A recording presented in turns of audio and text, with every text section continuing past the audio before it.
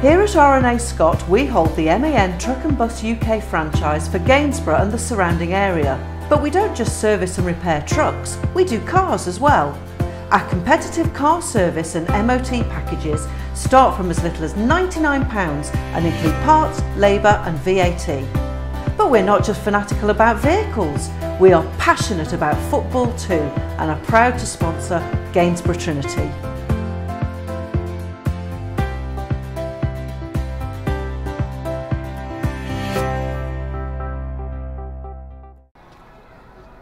Well, Dom, there's only one place we can start, unfortunately. You described it as a mustn't-lose game. You haven't lost it, but you would have won it if it wasn't for your sort of interception, which put the ball into your own net. Yeah, it's poor from me. The lad's cut in and you know, had a shot at Jan, and as he's parried it, it's come out to me quick, and I've just tried to get something on it and turned it into my own net. So yeah, I mean, I've just said to the lads in there, I've cost us 2 points, but you know, we ain't lost. And that was the thing before the game. You said it was a mustn't-lose game. Yeah, I said it was a mustn't-lose game, but you know, when we're 1-0 up with about 10-15 minutes left, I wanted us to see the game out a little bit, and I brought Matty Wilson on to try and do that. But like I said, my poor clearance today has cost us 2 points, so I'll shoulder responsibility for that. But we're on 47 points now. You know, nothing's changed in that context yet, so yeah, I'll take responsibility for that. You got off to a good start, Nathan Jarman scoring for you, and since you made him skipper, he's had a good goal scoring record.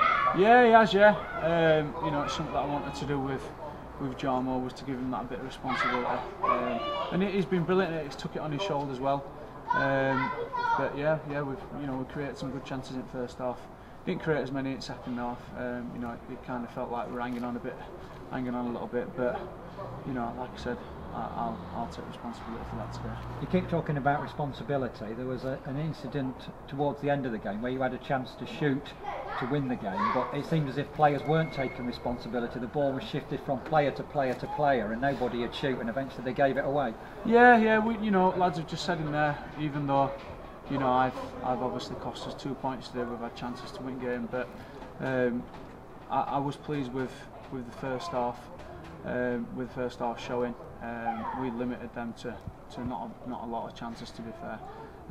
Second half we kind of sat in a little bit. We're trying to get forward, but you know, I think obviously with the hype being built around the game, I think we kind of sat in and tried to see it out. And you know, we would have done if it weren't for myself.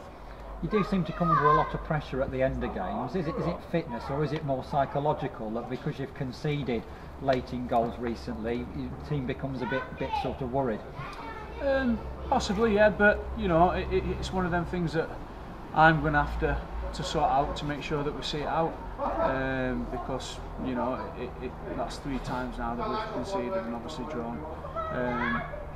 But it's one of them where I'm going to have to look at it next week and try and make some adjustments to make sure that we win next week.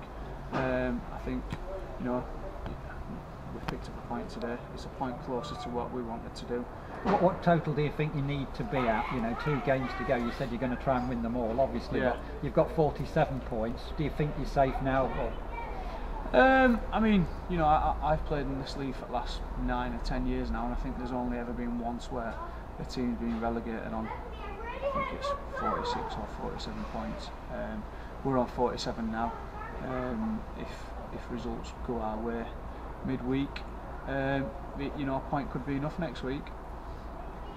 Thank you very much. Yeah, cheers. Thanks for that.